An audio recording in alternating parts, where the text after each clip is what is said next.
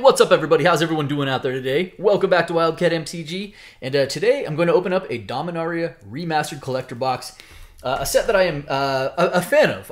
Overall, I am a fan of the remastered sets. Time Spell Remastered is far and away my favorite, but I am a fan of Dominaria Remastered, and I even, despite having some early reservations, I've come around on Ravnica Remastered, but some juicy stuff in here. The big hit is definitely Force of Wills, Vampiric Tutor, and some other juicy stuff in there. Hopefully we see one or more of those today. But right now I'm like keeping my attention occupied away from Modern Horizons 3 because as you're watching this, we are coming up very quickly on Modern Horizons 3. We'll talk a little bit about that, I suppose.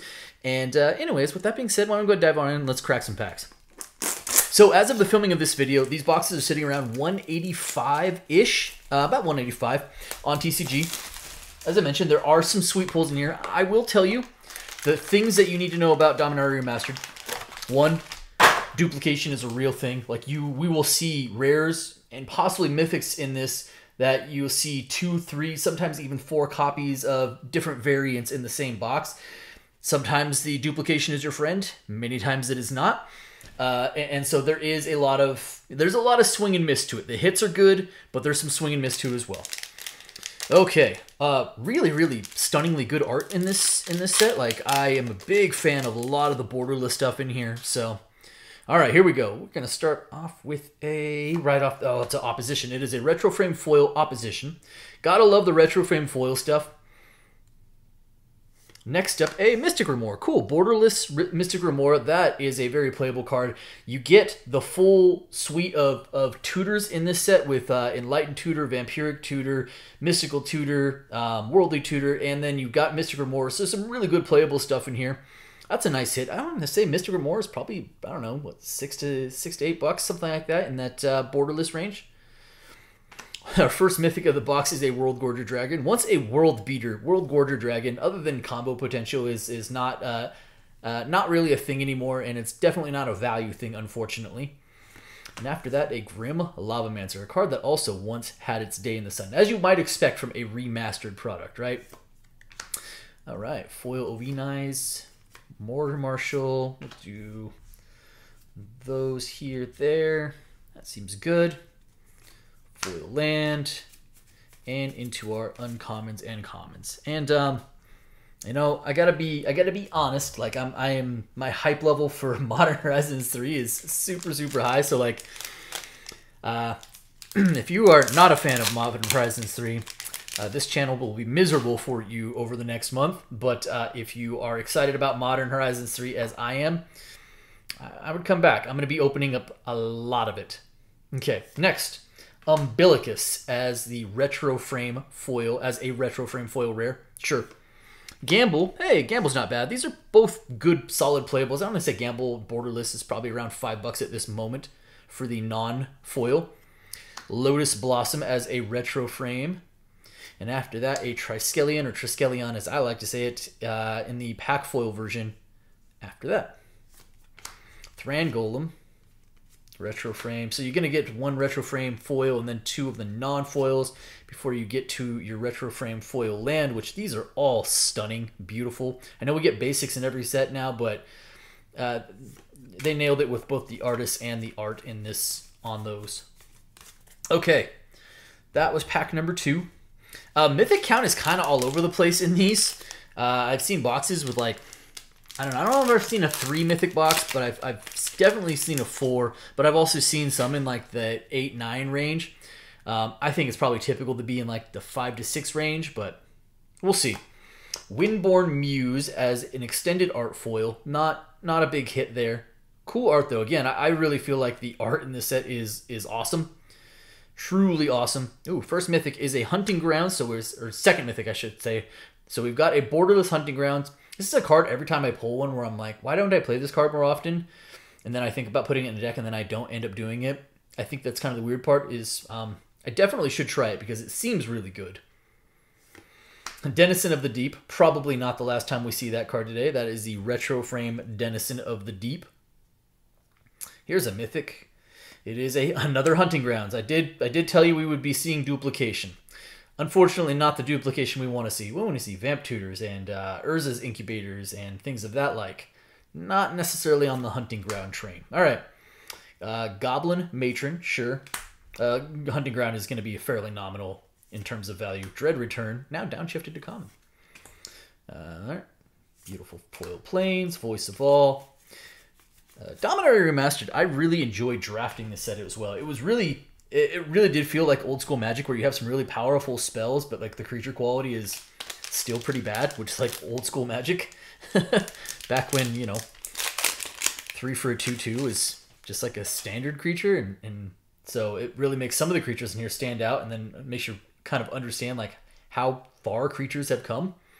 All right, next pack up. We're on pack, what, 4? We have a Retro Frame Foil Overmaster, followed by, sure, Windborn Muse. There's our second Windborn Muse of the box. So far, duplication not been our friend. Sure, followed by our second Overmaster of the box. Hey, there we go. There's an Entomb. Nice. A pack foil Entomb. A Tomb, prior to the reprint, was like $30. Now creeping its way back up, sitting between 8 and 10. I would suspect that the pack foil Entomb is probably in that same range, probably right around 9 or 10 bucks. That's a good pull, though. That is a good pull. We have Spirit Link, Wild Growth, Ovenize, beautiful foil Island, and that will do it there. So we've hit some good rares so far. Where we have struck out is in the Mythics. We are, let's call it what it is, we're kind of 0 for 3 in the Mythics, although we have some good rares going for us. Okay, on to pack number 5. Yeah, Modern Horizons 3. So, I don't know if you guys have been watching previews. I have been watching a ton of them, and I am very excited. I intend to open a whole lot of it. Hey, there we go. Nice. Beautiful Richard Kane Ferguson art. Love it. That is a borderless foil Worldly Tutor. That is a pretty good hit for us. Worldly Tutor, I don't know, probably 17 for the foil? I don't know. I could be wrong on that. I think it might even be a little bit high, but I think this is a pretty valuable card. And well, I know it's a pretty valuable card, but I think this one actually goes and it's going to make its way into my personal collection. And then a Borderless Entomb. Nice. Borderless Entomb. So finally a little bit of duplication working in our favor. We'll take that Entomb probably in the Borderless, probably 7, 8 range. Really good hit. And a Mazavith. Actually, Mazavith is not a bad hit either. Probably, it might be in that 3 plus range. I'm going to put it up top. I don't know why I put Opposition and Umbilicus up there. But Mazavith, I will. Soul Canar. The Swamp King. I remember when this, back in the day, I thought that was such a powerful card. Beautiful foil, retro frame foil High Tide. That's actually, as far as uncommons go, that's a really good one. Okay. And then a Swords, just Plowshares. Goblin Matron. Land. All right, nice. The Worldly Tutor feels like we're back in business. And again, we've hit some good rares to this point. That's actually been carrying the box. It's the Mythic. So, last pack of the first half of the box. Here we go. Let's see one of those big Mythics, please. Gauntlet of Power is not what I had in mind. That is a retro frame foil Gauntlet of Power. Actually, again, another one of those cards that prior to the reprint was actually really, really expensive and now is not. And actually, it's been reprinted a couple of times since then. So it is a retro frame foil Mythic Gauntlet of Power. Not, unfortunately, a big hit, but it's a cool card. It's got its uses. Hey, there we go. I was like, oh, please don't let that be Legacy Weapon. That's why I wasn't more excited. Now it's like, oh, it's going to be Legacy Weapon, isn't it? No, it is, in fact, not Legacy Weapon. It is a borderless Urza's Incubator. That is a huge hit for us. So I think Incubator is running about 30. Kind of depends on which version, whether it's the regular, the borderless, or the retro frame. But all within like about $5 of each other. I think this is right around 30 bucks. So that is a bona fide hit for us. And honestly, the one that we needed, because the rest of our Mythics to this point have been woof. Urza's Incubator. Actually, I could use copies of that. So that is fantastic. Pyre Zombie.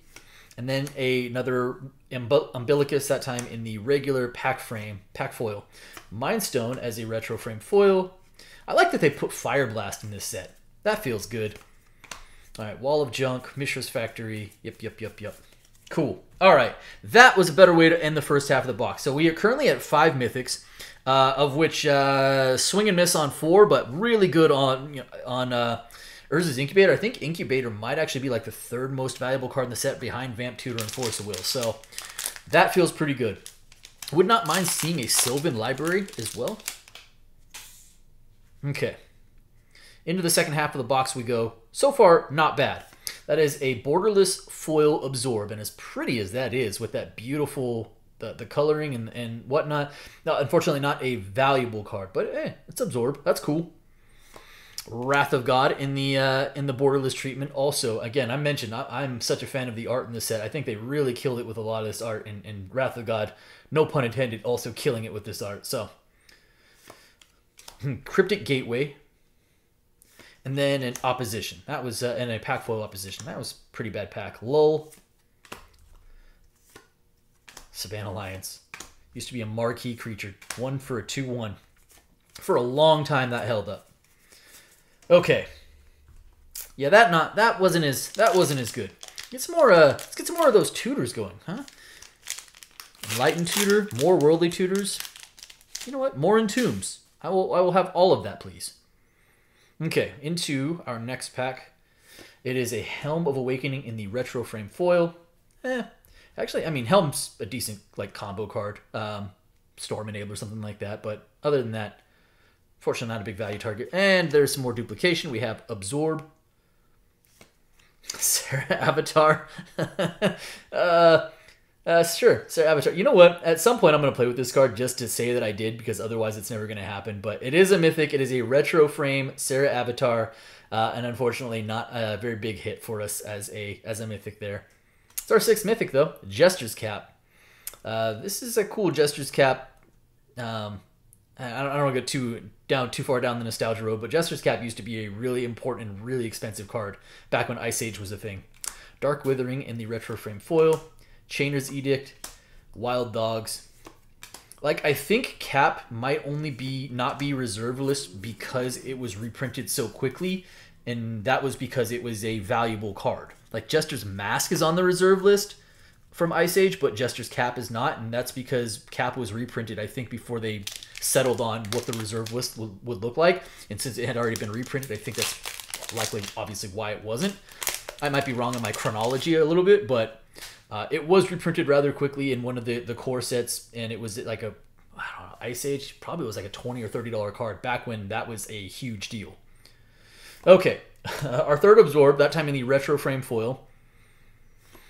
Hey, Birds of Paradise, neat. I like myself some borderless birds.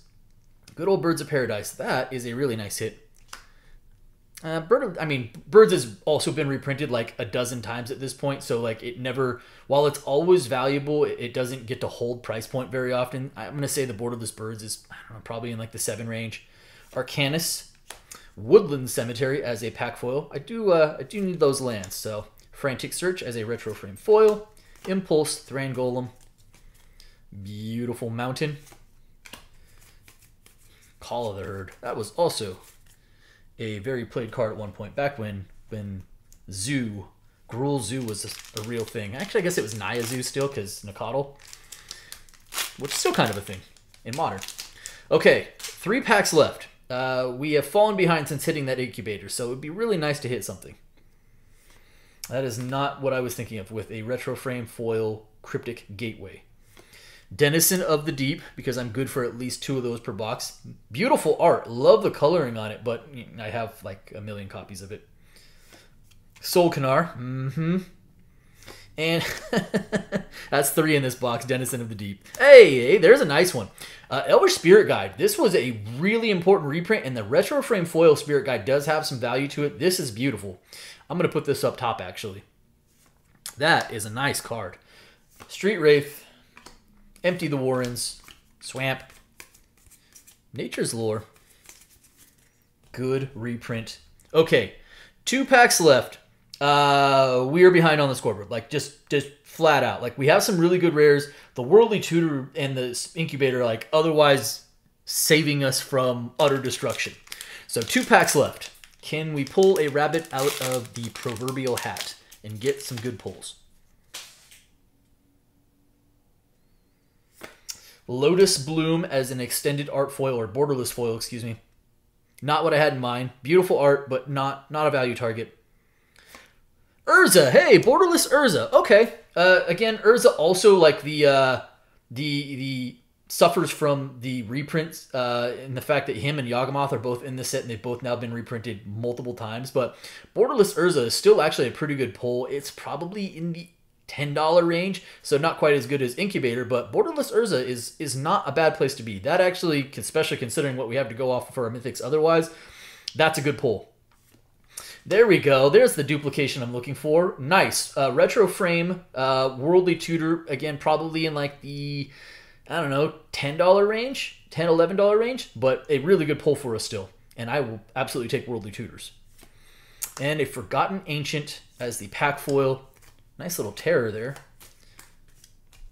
Forest, Slice and Dice, Circular Logic. Okay, that was a little bit better. It's funny, it's the borderless mythics that are buoying this box. All right, finally got a little bit of help on the duplication. Last pack of the box.